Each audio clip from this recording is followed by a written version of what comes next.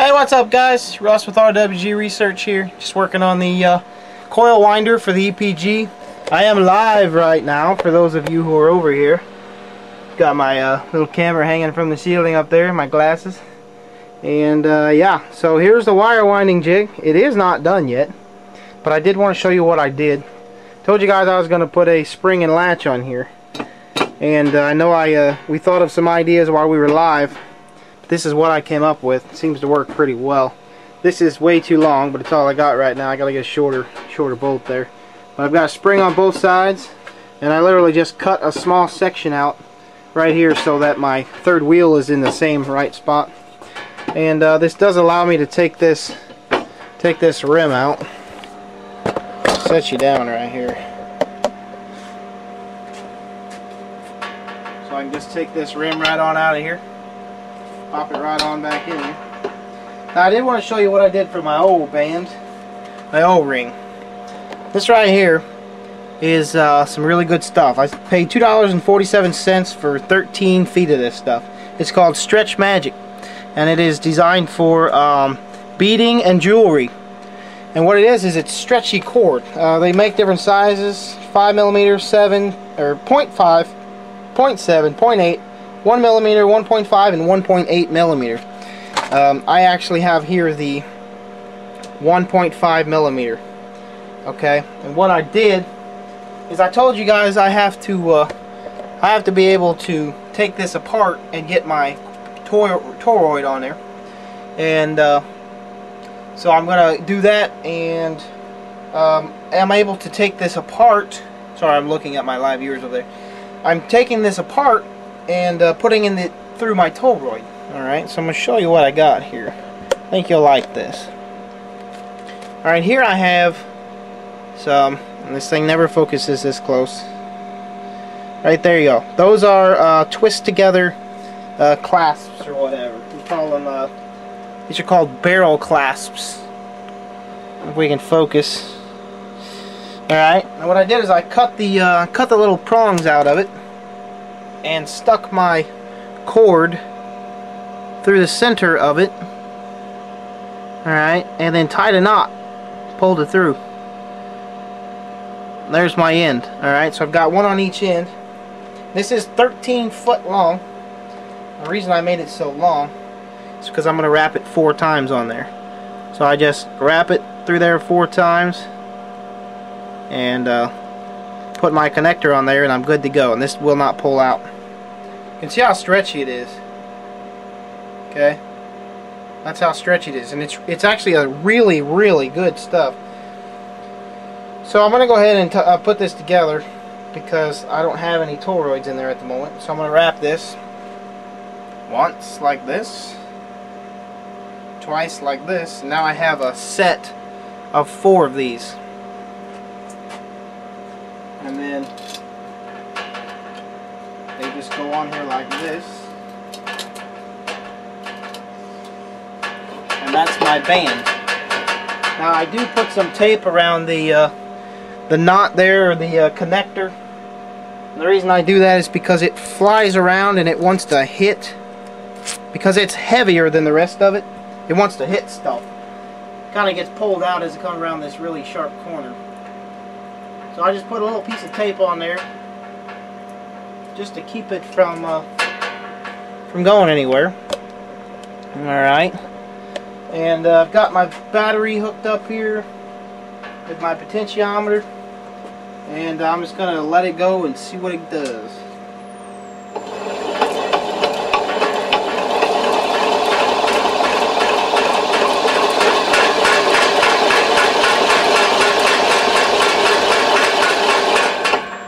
I kind of bent my rim earlier.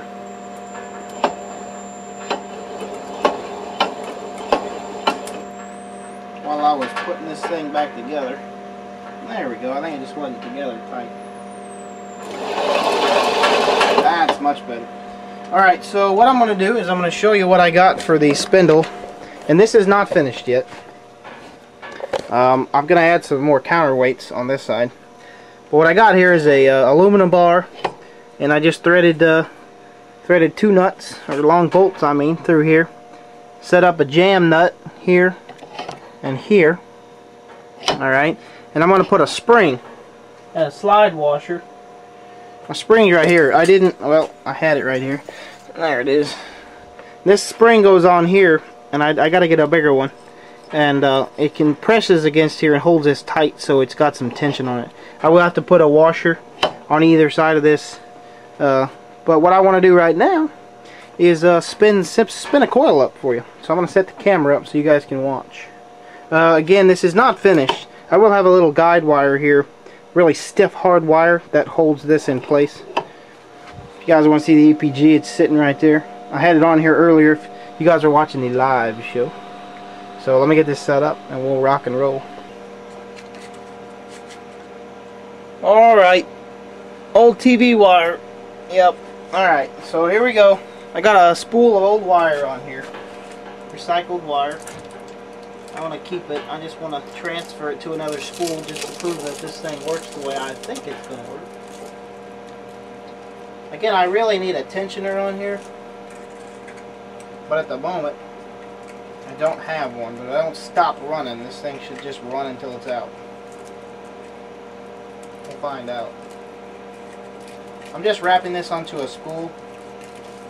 Mainly because I don't have anything that I can keep this wire nice on. So, here we go. I am recording, okay. Just make sure. Nice and slow for starters.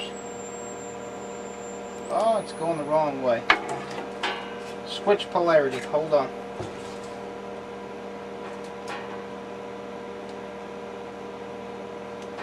Okay, switch polarity on my motor. It's a DC motor, so 12 volt DC is what I'm running. I guess I could have flipped my spool. Ah well.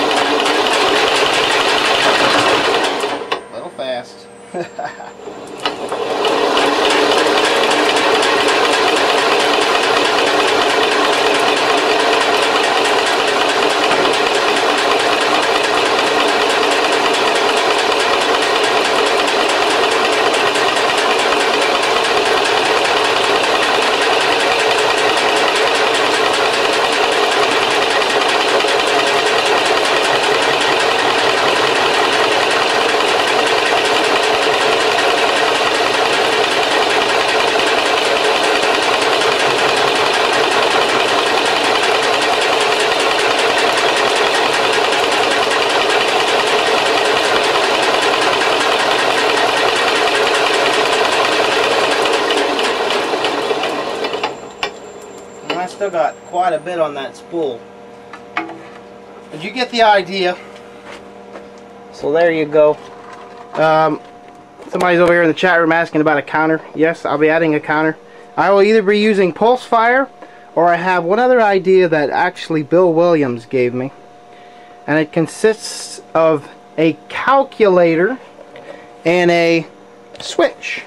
And I'm actually going to put a magnet on here hooked up to a Hall sensor, hooked up to the very first push button on a calculator, and put 1 + 1, enter. That'll give me 2, and then every time it hits the equals, it should add 1, add 1, add 1, add 1, and there you go. There's a very cheap, inexpensive counter. So that's the way I'm going to be doing that. I'm going to show you guys this really quickly. This is actually where my EPG is going to sit. These are old conveyor legs, as you can see right here, and you unloosen these two, and this is sliding. It slides inside of here, so I can actually slide this up and down. So that's it. That's my update. For those of you who are alive right now, hello. There's 18 of you out there hanging out. And that's it. I gotta get up early and work long hours, so I think I'm off. I guess I can set the EPG up here and show you what it's gonna look like without this for the time being.